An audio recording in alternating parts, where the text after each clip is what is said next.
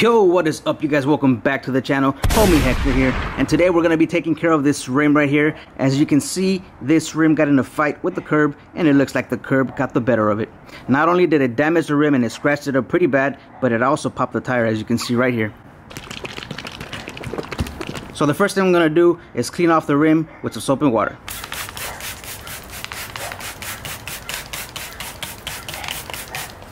Now I'm just going to go ahead and wipe it off with a microfiber towel.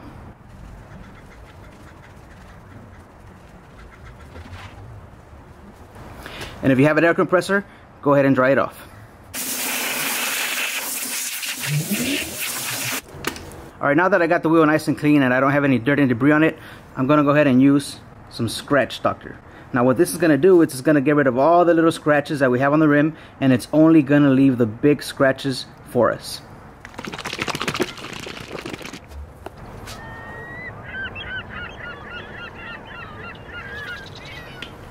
And I'm going to go to work with the drill. Now if you don't have a drill, you can use one of these pads, put a little bit of scratch doctor on there, and go to town with your hands.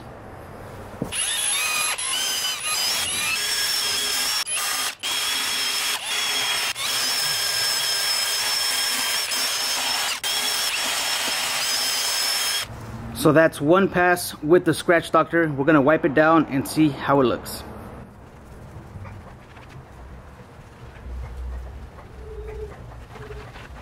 Now you can see how much better it looks already. Now for some of you, the scratch doctor and this microfiber pad might be all you need to get your rim back to normal. But as you can see on this one, we have some deep scratches right here that we're going to have to take care of. So I'm going to go ahead and do a second pass with the scratch doctor, and we're going to see where we're at.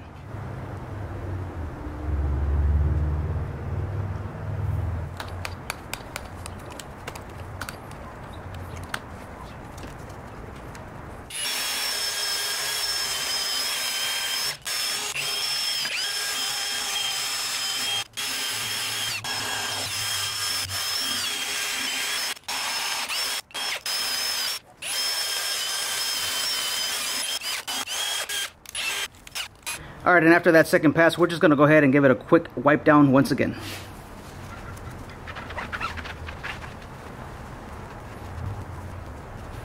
Now check it out. It looks 10 times better than before, but I'm still not done here. If the scratch doctor and the pad did it for you, then there you go. That's how you remove scratches from your rim, but I'm going to keep going. I got way deeper scratches that I got to take care of, so I'm going to go ahead and sand those down with 80 grit sandpaper.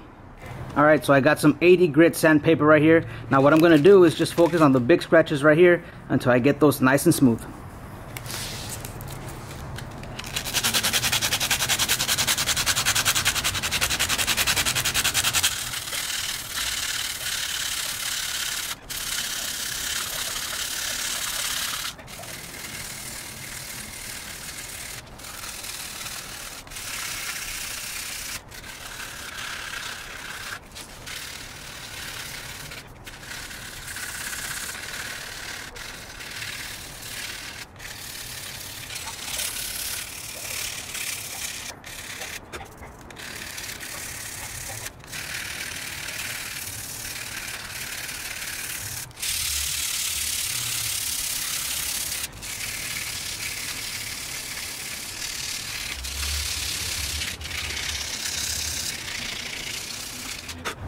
Okay, so I just went around the whole rim with 80 grit sandpaper, and I got rid of all the big scratches. Now for the deep scratches that are still on the rim, we're going to go ahead and fill those in with some glazing and spot putty.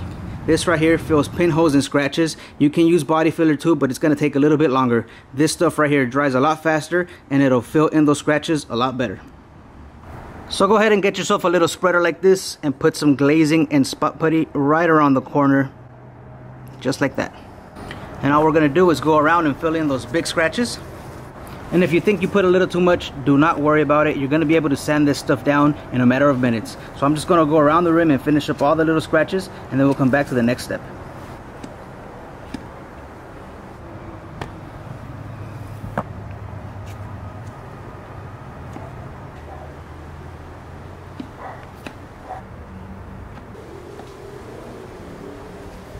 Alright, so just did one round of the spot putty. I'm going to let that dry for about 10-15 minutes. We're going to go ahead and sand it down, and if we need to do a second round, we'll go ahead and do that.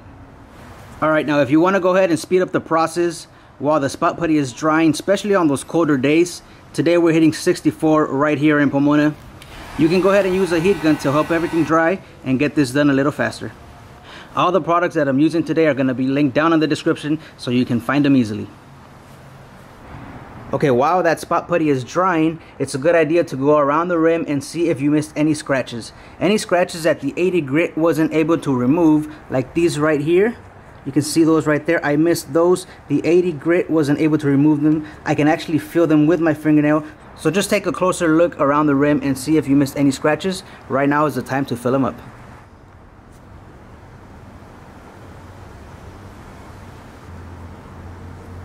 So I'm just going around feeling with my fingernail. If my fingernail catches, then I'm gonna go ahead and drop some putty on there and keep going around the rim. Alright, once you got everything covered in spot putty, go ahead and let it dry. We're gonna come back with a higher grit sandpaper and smooth everything out. Alright, so it's been about 20 minutes. The spot putty is nice and dry. Now what I'm gonna do is hit it with some 320 grit sandpaper, and this is gonna smooth out all this spot putty that we put on there.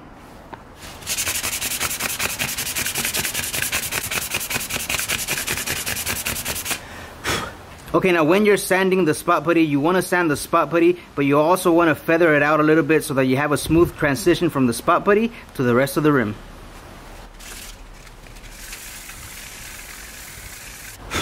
Now that feels nice and smooth. So after you're sanding, double check your work, make sure you don't feel any bumps, make sure everything feels nice and smooth, and make sure you don't feel any of the scratches.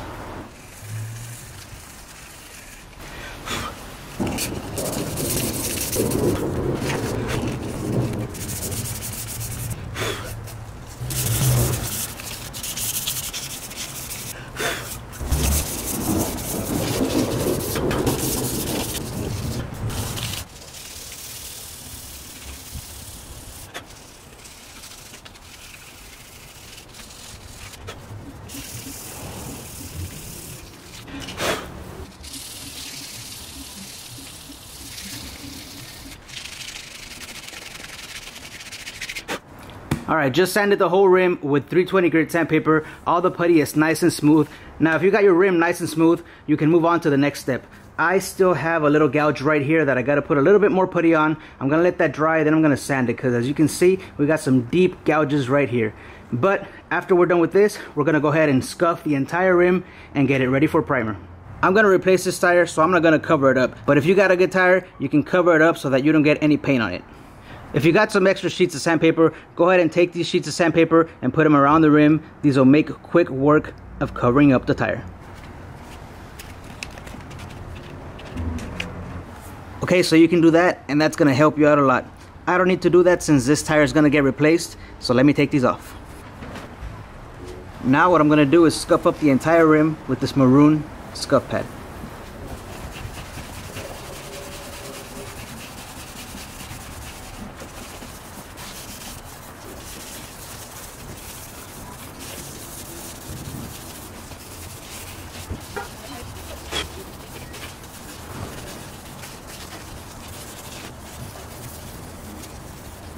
You want to keep doing this until the tire loses its shine and it looks nice and dull. And get into all these little spaces, get into all the little crevices. We're scuffing it up so that the primer has something to stick to.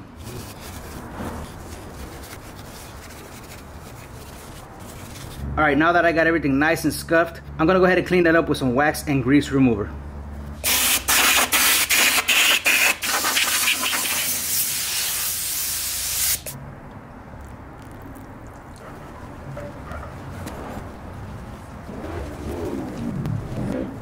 Okay, now I'm just going to let that dry real quick, and then I'm going to hit it with the tack cloth, and then I'm going to start priming.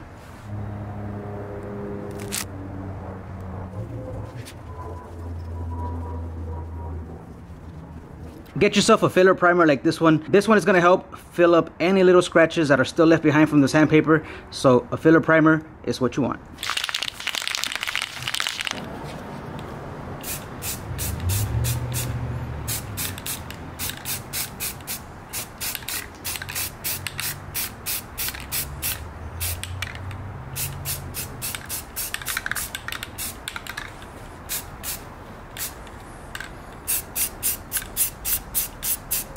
If you have a valve stem that you need to protect, go ahead and cover it up with tape right now.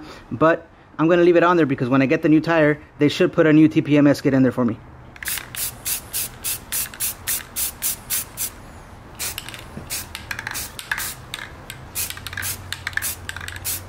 Okay, that's the first coat of primer on the spot putty areas. The next coat is going to be for the entire rim. So I'm going to let it dry for about 10-15 minutes. I'm going to help it out with the heat gun since it is a little colder today.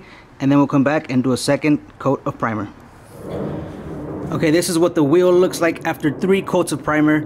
This is looking good. It looks pretty smooth. Now, if your primer doesn't look as smooth as this, you can go ahead and sand it with 800 grit sandpaper. Then go ahead and clean it up and then start your paint. This one looks pretty smooth. So what I'm going to do right now is start painting. So what I'm going to be using for this wheel is dupli-color wheel paint, and this is a silver color, so it should match the rest of the wheels. Let's go ahead and throw it on there and see what it looks like. And just like with the primer, we're going to start with a light coat and then a medium coat, and then we'll go a heavier coat so we can get full coverage.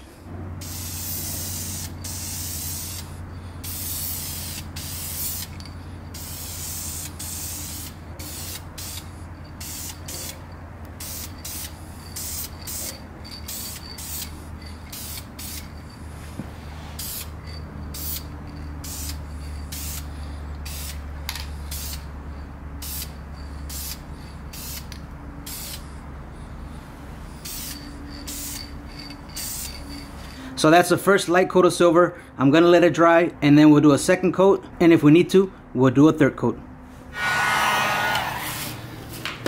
Okay, this is gonna be coat number 2. You wanna go ahead and shake the can for about a minute so that you get the best spray possible.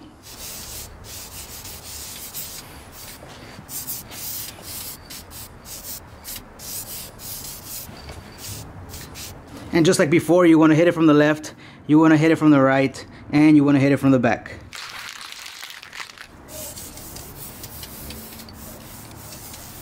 Alright, it's been about 20 minutes later, and now it's time for the clear coat. Now, if you want your wheel to be super shiny, super glossy, you can go ahead and use something like this. This is Dupli-Color's 1K clear coat, and it's a really good clear coat.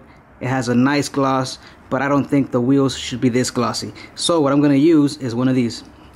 This is Dupli-Color's clear coat, but it's a matte clear coat, and it's for wheels. So I'm gonna go with this one because in my personal opinion, I don't think wheels should be that shiny, and this is gonna give it just a perfect amount of shine and just the right amount of protection for the wheel.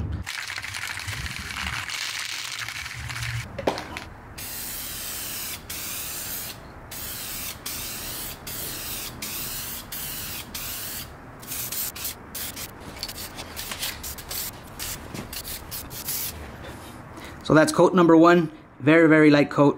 I'm gonna repeat this 2 more times and I'll show you the end result.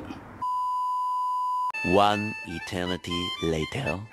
And check it out, this is what it looks like after letting the paint cure for a couple days and getting the tire mounted on there. I mean, it looks like nothing ever happened to the wheel. Check out how it was before. It was all scratched up, it was pretty badly damaged. So if you want to try this at home and do it yourself, click the link in the description so that you can see all the products and the tools that I use so that you can get results like these. So now that you know how to do a good rim job, don't forget to subscribe, hit the like button, and I'll see you on the next one.